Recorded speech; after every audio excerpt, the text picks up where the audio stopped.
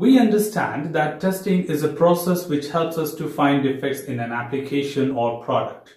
But does that really mean, or can we also say that testing allows us to find all possible defects in a product?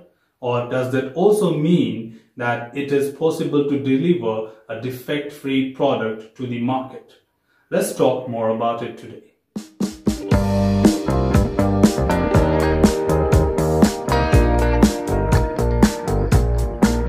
Hello friends and greetings for the day. Welcome back to another episode of Testing in Nutshell. This is Neeraj Kumar Singh and today we are talking about how capable testing is to find defects in the product which you are actually testing with several techniques and approaches which you apply as a combined approach.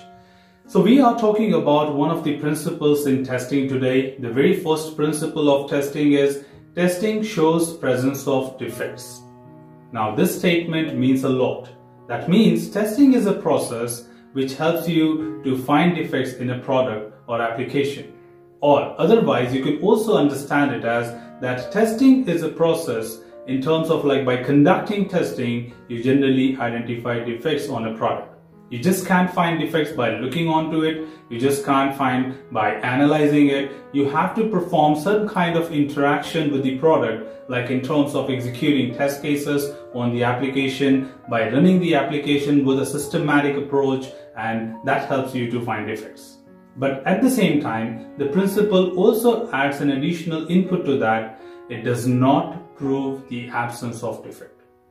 Otherwise, when you talk about testing shows presence of defect, we also understand at the same time that testing does not prove absence of defect.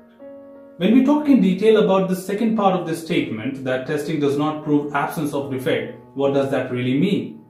As testing is a process to a systematic approach to explore the application and identify different defects, but at the same time the area which are unexplored, the test cases which are unprepared, or the areas or scenarios which you could not cover with enough data, then you cannot say that that area will also not have any defects.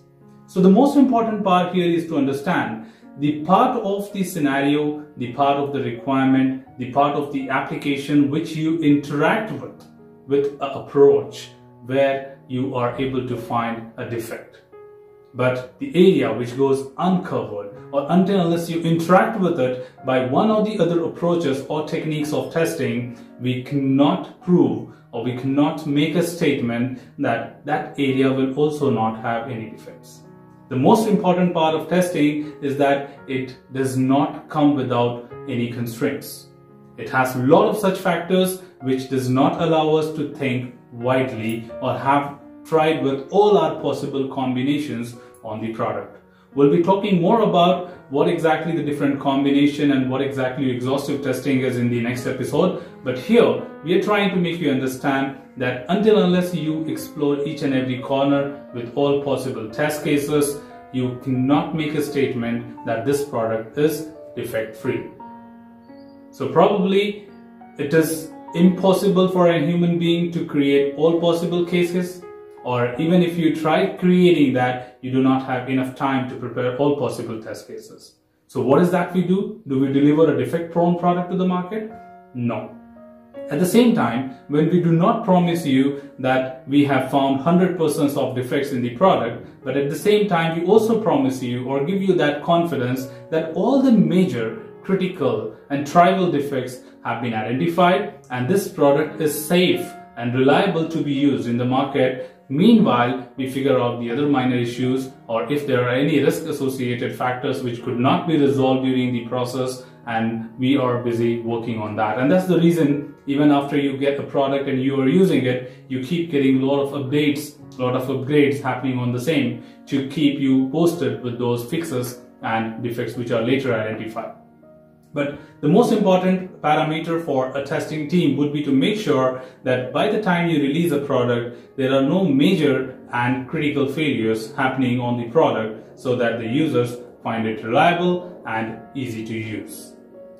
So putting it all together, when you talk about presence of defects or testing shows presence of defects, it generally means that testing is an approach or systematic process which helps you to identify defects, but at any point of time does not prove absence of defect. That means no matter you have been testing it for 2 years, 5 years, 10 years, but still the testing does not make a statement that you have found all the defects in the product. If you go on testing, probably you would find some more. So testing is a never-ending process. So team, I hope you really enjoyed this episode about understanding more in depth of testing. We'll be getting back to you shortly with another video and another concept about testing in nutshell. So stay tuned for that. If you have any questions, any concerns related to the video and related to testing, feel free to comment below and I'll be there to address your queries. Till then, keep learning, keep exploring and keep understanding the context. Thanks for watching the video team and happy learning.